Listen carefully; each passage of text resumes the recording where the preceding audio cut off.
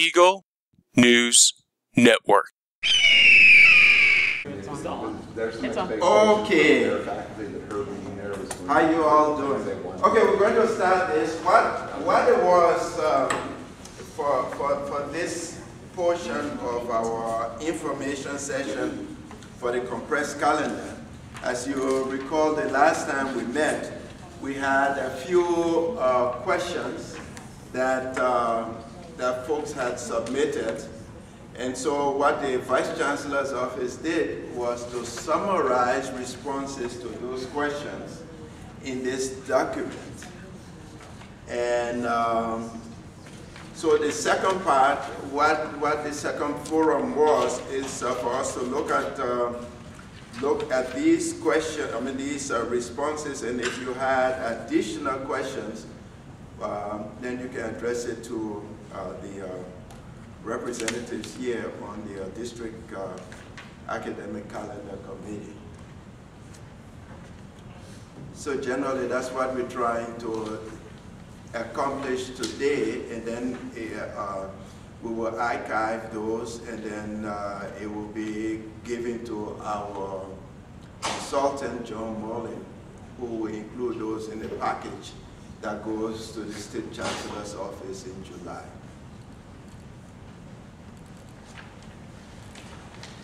So, Brandy, you...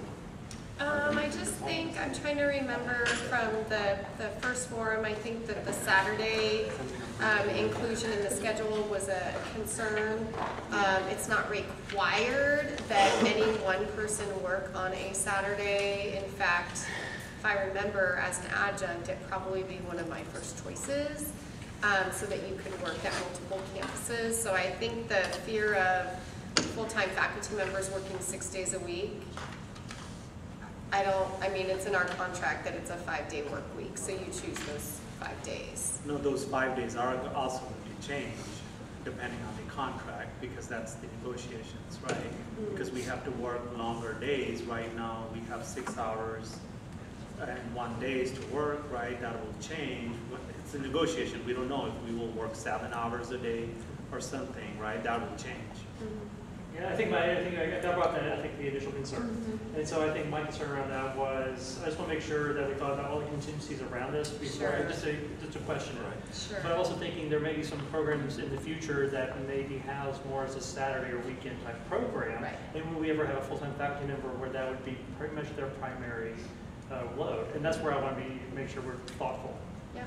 The Los Rios have like1 in their contract, right, with the full-time faculty. If somebody wants to work on full-time, like Saturdays, right, they will get another 1 or 2 days off, right?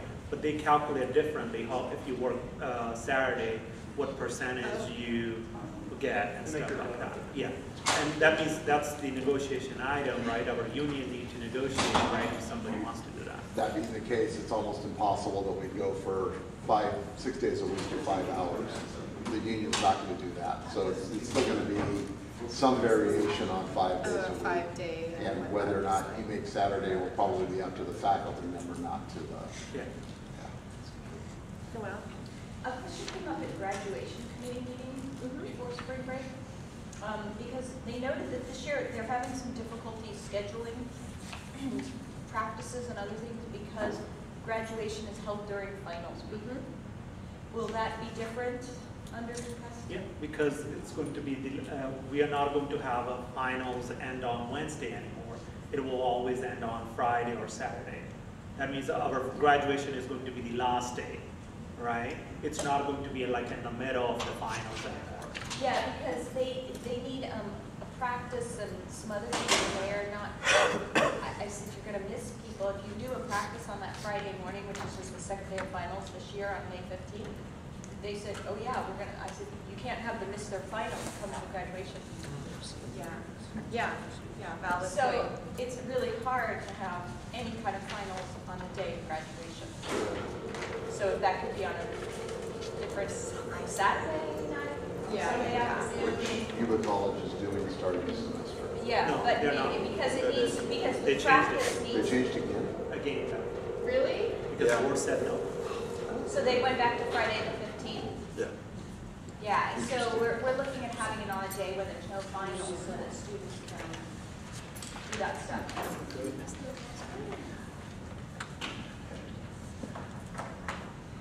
So, I don't know how many people saw the YCAFT newsletter last month, but it sounds like YCFAT is adamantly against going to a compressed calendar.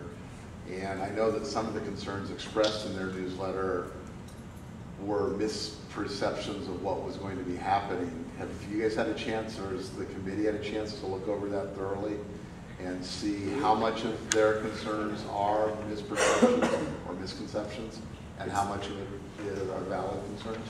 It came after our meeting. Okay. And Al sent it to Brian. I follow up with Brian, and he is, in fact, he's addressing that at his forum today, but he did send a letter to YCAFT itemizing some of the misconceptions that were inherent in that report. And the discussions, you know, is being followed up today in the forum. But one of the main things that was there was they didn't really, they didn't appreciate or understand the role of the block schedule in, you know, in their assignments. And their conception of that was that it will affect the assignment of some adjunct faculty in teaching on Fridays. And so Brian, you know, he made a detailed response. And I will share that with you if you want, to some of those issues that they had. Okay. And the other thing also is that because of that, I mean, it has created a whole lot of confusion on their campus, particularly among their adjuncts. So they had to send for John Mullen to come in today to help run their forum and to answer some of those. Has Pam indicated any concern? She's definitely a concern. She, a couple of times, has said that they won't be able to teach one day a week for 3 hours. And Yes, I think each time she said that, both Talwinder and I have said that's not accurate, that Yes. will still be a possibility. But me saying things doesn't convince Pam anymore, so she has to hear from somebody else. No, but the thing is, I think there are some issues in that newsletter, Matt. Those are issues not about the calendar. Those are the issues about the scheduling. And they have a Right, scheduling and process. people that need you to know. understand that scheduling issue is different than compressed calendar issue. Yeah. Right. Our classes are going to be longer, right? That's the scheduling part, right? They talk about block schedule, that's Yuba College. We always did this, right? And we always have scheduling guidelines. That's Yuba College, they are calling this one as a block schedule, right?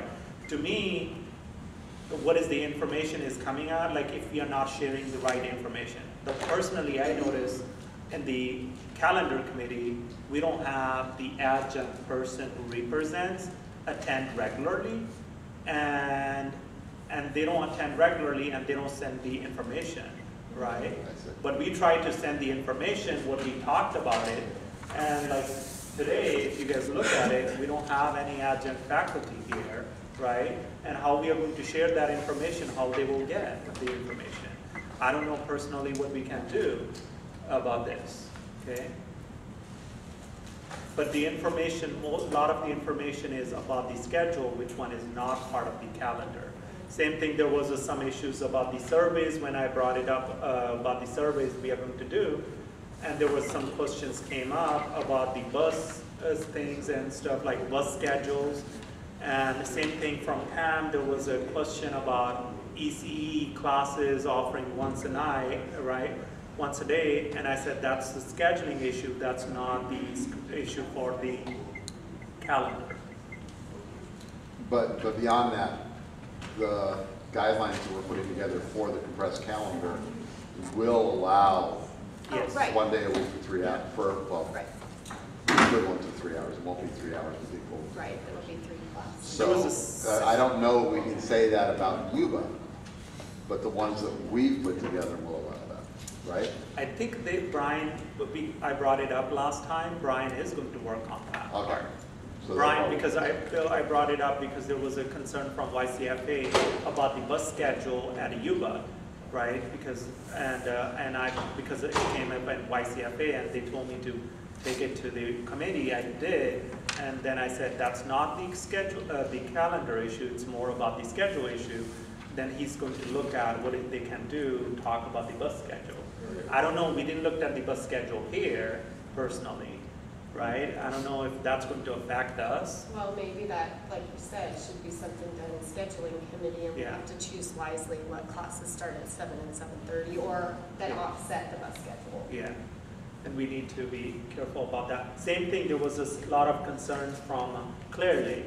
When I was reading those concerns, to me, that was like not presenting the accurate information to Clear Lake. And a lot of the concerns was, I don't want to take a Saturday class, I don't want to teach Saturday class, right? We are offering Saturday classes right now too, right? It's up to the students if they want to take it or not, right? We are not going to shift everything on Saturdays. And we are not going to make everybody to teach on Saturdays, right? And it's not like we are going to have a lot of Saturday classes. Saturday class can be one class, right? Which one as 3 hours of instruction can count as one instructional day.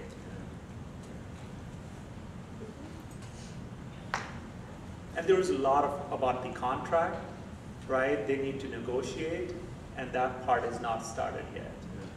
Because there are a lot of things like how many hours of day is going to be, that will change, right? If that change, we need to talk about a flex.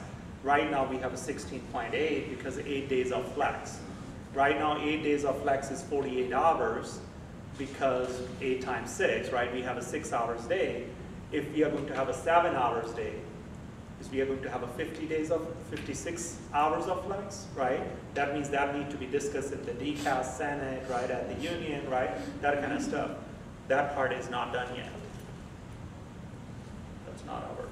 There's going to be a flex summit followed by a flex retreat, which will start to talk about those ideas within the next month and a half.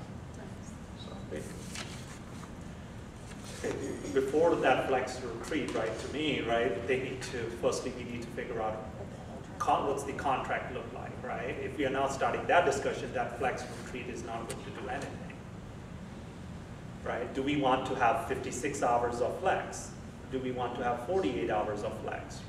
That will change our calendar too. So I'm not going to agree or disagree, but that is really awkward where it has to go first, because ideally the Senate should make recommendations to YCFA rather than YCFA negotiating and then seeing if the Senates are willing to sign on. Because professional development is 10+1, it should start in the Senate since I'm Senate President, is what I should say out loud at least. I'm not totally convinced that that's the case. I really think everybody needs to be at the table together working on a common solution. But I would feel awkward, and I think Greg would as well, with somebody sitting at a negotiating table and then telling the Senate this is what's going to happen, because they can't do that. No.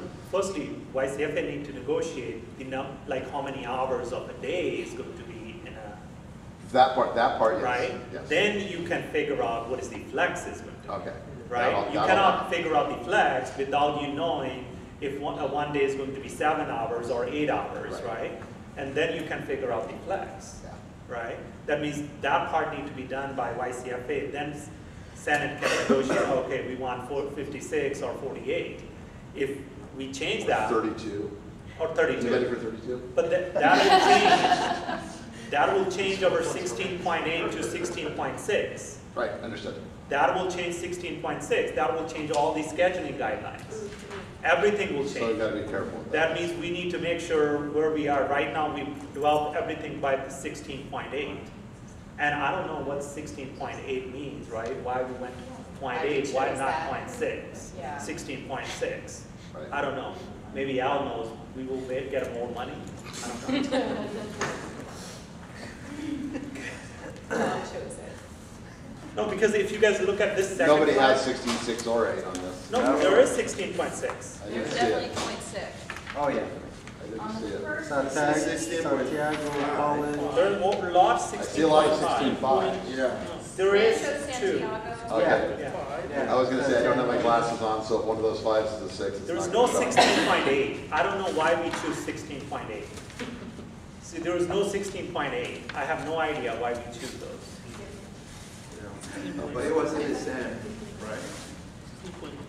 I will say though, when we were building the block schedule off of our current guidelines and rolling into the 16.8 multiplier, it fit well. Because we already had courses starting on the hour and on the half hour, and it allowed it to fit in there. And I think if we went down to 16.6, it would be like starting on the 35, 45, and it would just look different.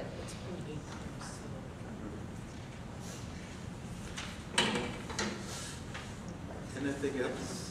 Any?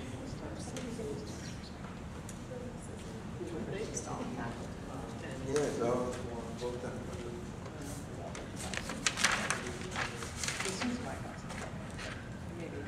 any other questions or concerns? So what's the next step with this? The next step is that we will forward these additional questions to the Vice Chancellor's office, and then that will be part of the packet that will be forwarded to the Chancellor's office in July. I don't know if those, Chris, you wrote down a couple of questions. Did you get the answer on that sheet? Well, All the answers? I appreciate a response to those questions. And I think those questions that may come up from other people, so I'm glad that at least there's an official response to it. Yeah. Like, I don't know if it's going to go back to the answer everything.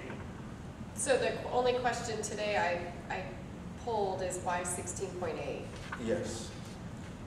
So, And then the YCAFT concern. the information she guys passed out does say that students are generally in favor of that. That's a generic statement about students statewide.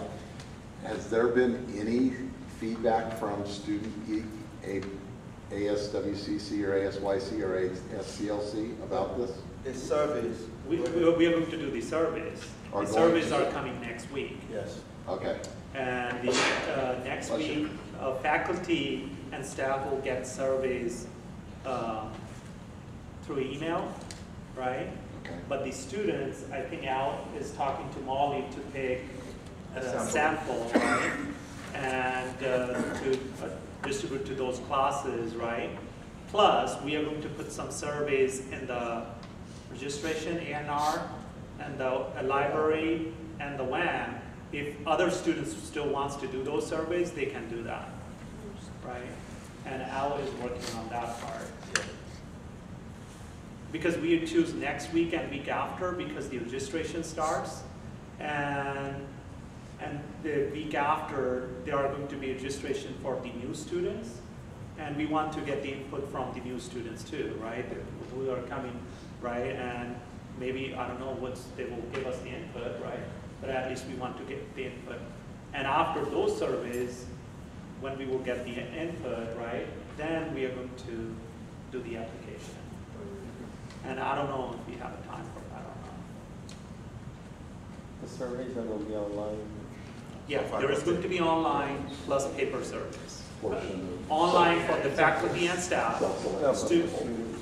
Students, we will put online, plus we are going to have a hard copies. We are going to take a sample of classes to distribute the surveys in those classes. Plus there are going to be surveys at the NR, WAM, and the tutoring center. Yes. With the surveys, is any consideration for like distance education, the online students? And how this may be impacted for like online students? I think we talked about like for online students, we are going to put the surveys for online, and Molly is going to take a sample, right? And that sample, if there is a one online class, right, they're going to send the online. Send the hyperlink. Yeah. Yeah.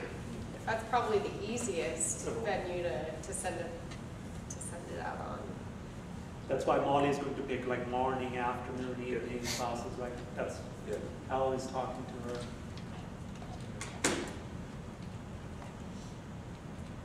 Can you move the camera from? That's why I sat down. So it's great that we're getting the WCC local student survey. Is this the same survey that we use for Yuba College as well as Clear Lake? Yes. Okay. It's the same survey. All right. And same thing for Calusa too. We're holding a second forum for Clear Lake next Tuesday, so they had the most concerns, but it was also the most, I don't want to say misinformed, but the information I think was presented not as accurately as it actually is. So we're going to handle it next week. Next week. Yeah.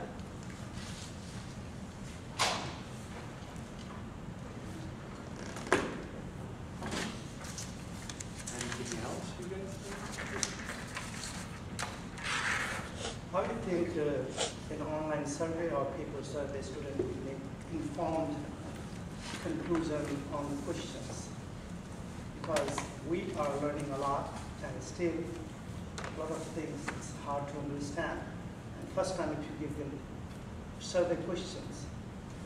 I think there is going to be description on the top, like explaining what is the compressed calendar is about, right? And how that's going to affect, right? There wasn't. At least the sample surveys had some introductory material. Yeah. Right. The introduction, right? What is the compressed calendar is about? So that's a really good point, but there's a few paragraphs here. Have those been shared with ASWCC maybe for dissemination to them?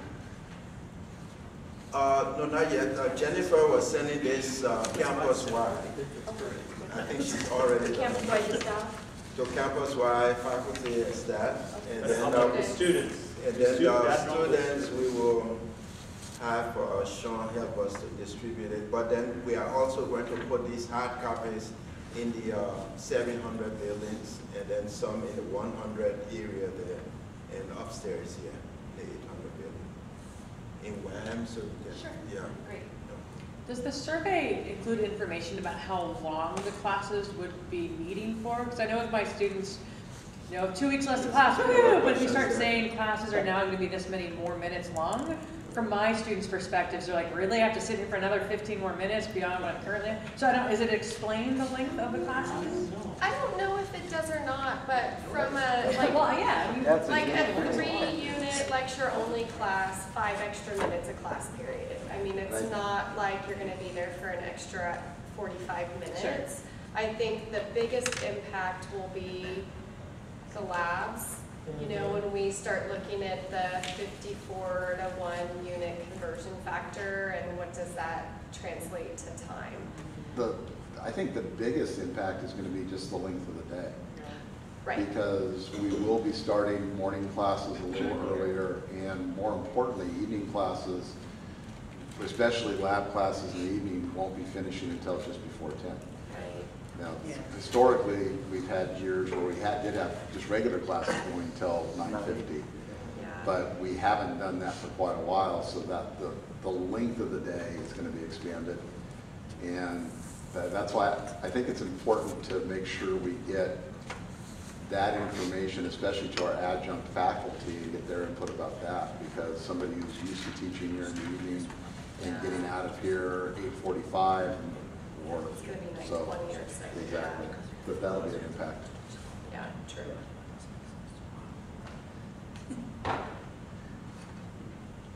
I'm hoping that more instructors will consider going back to 3 or 4 day a week, depending on whether 3 or 4 unit classes with the new, because I think that it'll be more attractive. That 50 minutes will be a little bit longer than 50 minutes, so it won't feel like you're tight some days.